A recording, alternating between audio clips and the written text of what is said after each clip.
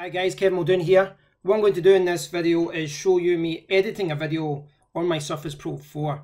I just recorded a video about my first impressions about the Surface Pro 4. It was about 30 minutes long.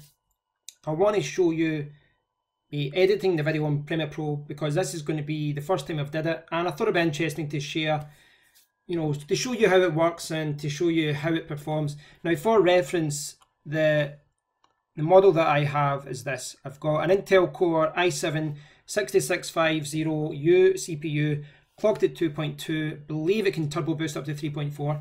I've got 16 gigabytes of RAM and I've got the 64-bit operating system. So I'll jump into Premiere Pro and I'll start setting this up. So I'm actually using the default webcam and the microphone from the Surface Pro 4 as well. So that will let you see how that performs as well. First impressions. Okay, let's do this.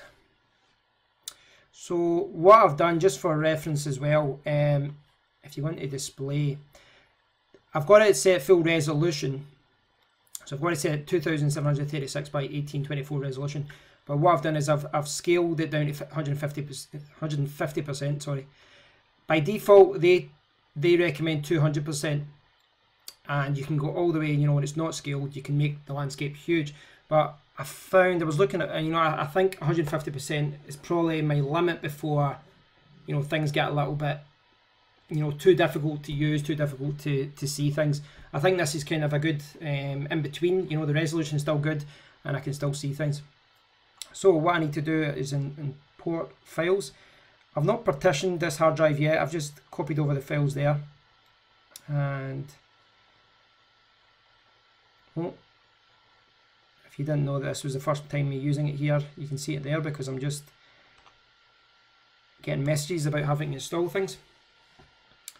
So there's a few little things that I need to do here in this video. I mean, I don't do a lot of editing in my videos, if I'm honest, which I don't know what your opinion on that is, but I like to just kind of click record and just, go for it. What happened here though, I was filming with this camera, which you can see in the background here. Can you see it? Yeah.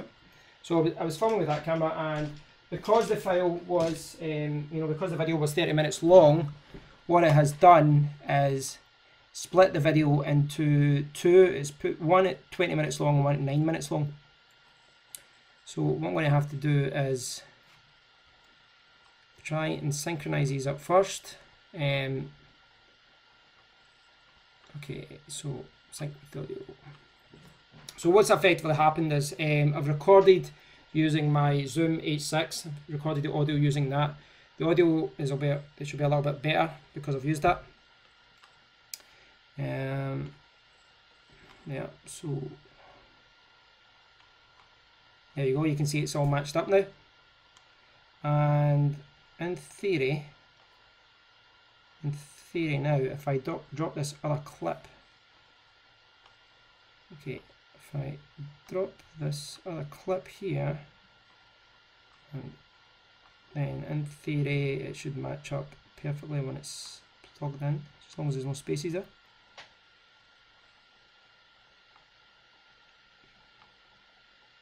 It's hard to see there, but let me see. You gotta get my face right up to the screen a lot because I'm zooming down. Is that okay? Yeah, that looks fine, doesn't it? Yeah, everything seems to be perfect. So what I need to just do with these is unlink them. Unlink. Delete those ones. So that's the audio from the camera away. Just move this up. And link this. In fact, I'll merge these clips just now. I think that's better to nest them. Right, so that's one sequence. And then I'll link these together. Well, I think they're linked already. There we go. So basically all I've did there is remove the audio from the camera and replaced it with the audio from the Zoom H6. So now what I want to do is just display. I've just got a simple banner now. This is, I'm kind of torn with this as far as my intro banner at the start. I've just displayed my website name and my logo. Personally, I don't want to spend. I've kind of thought about doing like a nicer, more professional logo and things like that. But at the same time, I don't want to annoy people either, you know, I just like to get right into the video. So, in theory, hold on now, just get the time scale right. So what's it going up to? 50? I'm just checking this right. So this camera records on 50 frames per second. So what I'm going to do is I normally just put it like a minute and a half. So that would be 1 minute 20. Right there. So it should be there.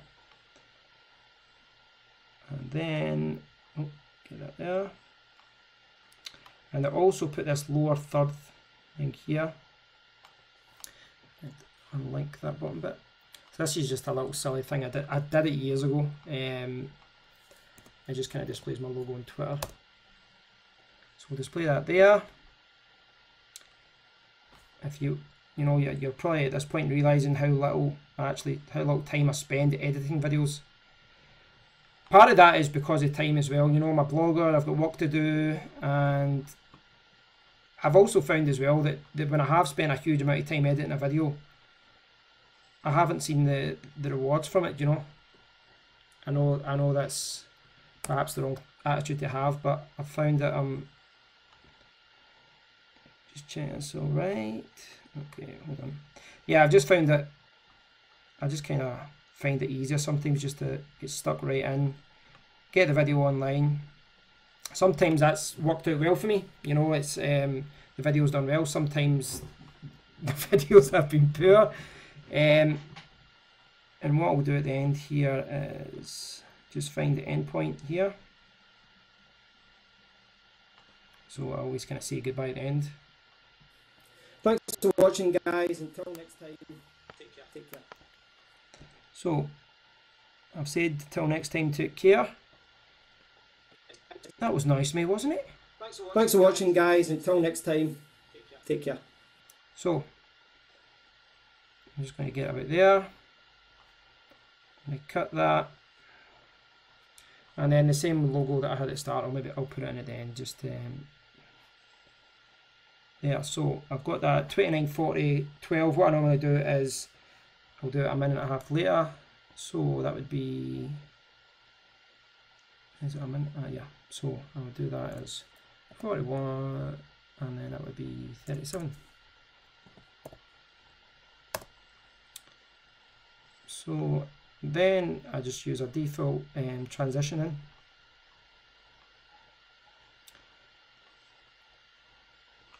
As you can see, I don't do much with editing there. Now, this video is about editing this video in the Surface Pro 4. As I said, I've scaled it down to 150%. I've scaled it up to 150%, sorry, just so that I can see everything a little bit better. It's a little bit smaller. I'm not sure if I'd maybe want to scale it back up to 200% though, because I like having, you know, the bigger canvas. So what I'm going to do is just play this just now. In fact, and what I need to do, change the audio. I'm going to normalize the peak. So it's not made a huge difference. I'll just see here. The problem is you do get these peaks that mess up this kind of thing. What I should really do is, I have no doubt that people who are watching this are cringing. People who are good at, who are really good at editing are cringing at the way that I'm doing this. I think that should be okay. And then something set gain, adjust by, I'm going to just take it down one. Right, so here's what's going to come out. Hey guys, Kevin Muldoon here. It was a little bit jerky there, wasn't it, the playback? Hey guys, Kevin Muldoon here, what I've got here, the fan, I'm not using the microphone, but the fan's got a lot. 4. This is what a lot of people are calling. Yeah, playback seems a little bit jerky there. The fan is going quite a lot. What we'll do just now, I'll just put on the task manager so you can see what's going on here. So the CPU was going on high there. You can see I'm not using any memory really, I'm using about 5 gig or so.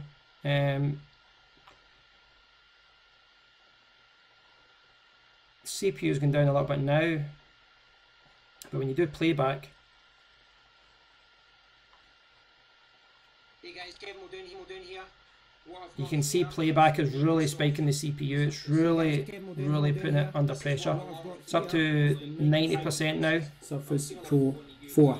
This is what a lot of people are calling hybrid devices, but I'm seeing a lot of people in the UK calling it 2-in-1s or convertibles. So the CPU is running at 2 gigahertz now. I thought this would, I'm not sure how, I'll need to look into this. I think I can turbo boost it, improve the CPU, but I was under the assumption that a lot of that kind of thing happened automatically, you know, when you're CPU, how can I clock it up?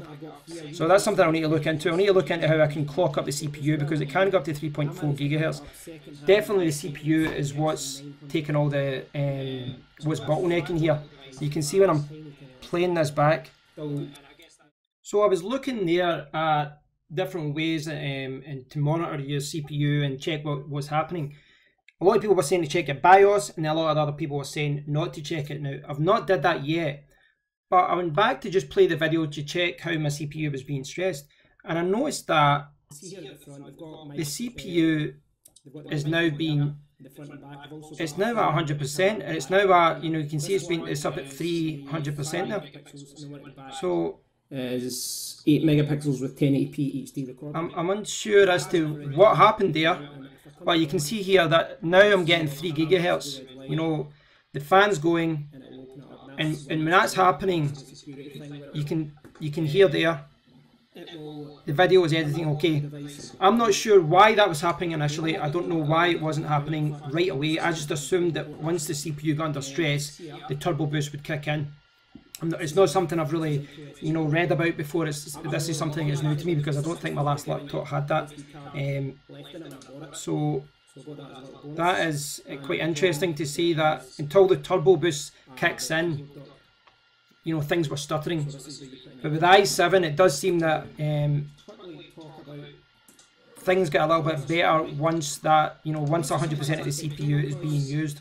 It's kind of like, you know, like the way that Apple does. Now, if you've got a battery saver plan on, you know, I've got one where, you know, like the brightness and things like that is different when I plug it in, and I'm like when I've not plugged in and I'm using my battery, then that, I don't know if that would affect it. You might have to adjust your power settings, but it does seem that once the full CPU is being used, it does seem like everything's working okay. And you can see here that the process, Premiere Pro there is still using about 50%. Thanks for watching, guys. Until next time, take care. I don't know if that used the, did that use the transition there? Did it? I'll just check here. Take care. Yep. So yep, this was my first time using it. After that initial problem with the CPU not being used, it does seem that editing videos is going to be absolutely fine on this, at least for, you know, 1080p videos and things like that. All I have to do now is I'll save the video and then I'll export it for YouTube. Now, what I will say though is be aware that when you use programs like this, when you use where's the preset? Where's this? Oh god, this is the thing.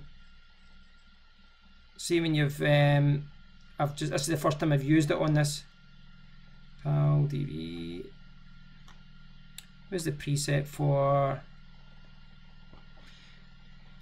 I see the thing. See when you're using Premiere Pro for the first time, you know, my settings are different from the way that I've got them set up on my other laptop and on my iMac. So I need to kind of check the settings. For whatever reason, that whatever would you call it, the YouTube presets weren't popping up there, so I need to check what's wrong there. So format, I imagine I need to sing it H. Is that what I just need? Yeah, that's what I need to do. Panic over. So all I need to do now is put it for YouTube. Yeah. YouTube 1080p. There we go. Panic over. It's just me being silly. So you can see the estimated file size here is down at it's 3,466 megabytes, so 3.5 gig. It's quite a long video, I suppose, so it's going to take a while to actually encode. But we'll see just now. It's going to load up the encoder.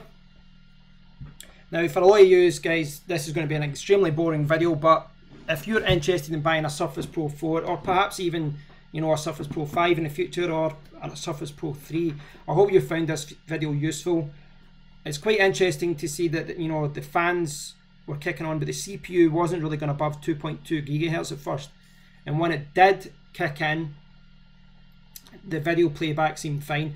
I'm not sure, perhaps that was a RAM issue. I really don't know why it wasn't working at first, but it does seem okay now. What I will say though, I was trying to say before though, is, you know, you need to watch your battery if you are using Premiere Pro. It is, you know, if you're stressing your CPU, you are going to use a lot more of your battery. But I mean, not 9 times out of 10 when I'm encoding video, I'm going to be plugged in, so it's not going to be an issue. So I'm not sure how long this is going to take. I'll just wait just to see how long this will take, just so you can see how long it will be. So again, this is the Surface Pro 4, and I've got the i7, and I've got 256 gigabyte of storage SSD, and I've got 16 gigabytes of RAM. So apart from the higher storage models with 512 and 1 terabyte, I've got the most powerful model of the Surface Pro 4. As far as, I mean, I don't know if I could perhaps install like a CPU management type application or something to manage the CPU perhaps more efficiently. I'll probably lean towards just letting Windows 10 handle it itself, unless there's a problem. You know, if I was always running into this problem where that was stuttering, I might want to look into why that was happening and try to figure it out. It seemed to resolve itself after about, you know, I paused the video there for a second, and I think it was about 10 minutes I was browsing online, and then I went back, hadn't changed anything, and then it just seemed to resolve itself. No idea why. So what's it saying here? It's now saying, right, okay, I imagine this is going to be an hour or so. I'm guessing it's got 9 hours here, but it was at 12 hours, and now it's going down to 8 hours, and now it's going down, yeah, it's going down to like 7.5 hours. My guess is it's going to encode this 30-minute video, which I'll link in the comment area so you can check out the video to see what it was like. But I imagine it's going to take less than an hour. I assume that the rate that's going down, I'm just guessing. So thanks for watching, guys. If you've got a Surface Pro 4, or you're leaning towards buying a Surface Pro 3, 4, or perhaps even a 5 in the future, I hope you found this video useful. And just bear in mind that you can change the resolution if you want to change the canvas area. You know, you can change the resolution to help you manage how things are being operated, how you're structuring the video. And there'll be certain videos, like for this video, this resolution is fine. Perhaps in the future, if I was editing a longer video, I might lean towards, you know, increasing the resolution, or decreasing the resolution, making things bigger, depending on the situation. And it's, you saw earlier when I changed the resolution, everything in Premiere Pro adjusts automatically, so the program works fine with Windows 10 and with the Surface. Thanks for watching, guys. I'll get this video online, and if you've got any questions about it, please let me know. There's bound to be some things that I've not covered in this video, so please let me know in the comment area. I'll do my best to answer them, either in the comment area or in another video. So thanks for watching, and if you've not already done so, please do subscribe to the channel. Till next time, guys, take care.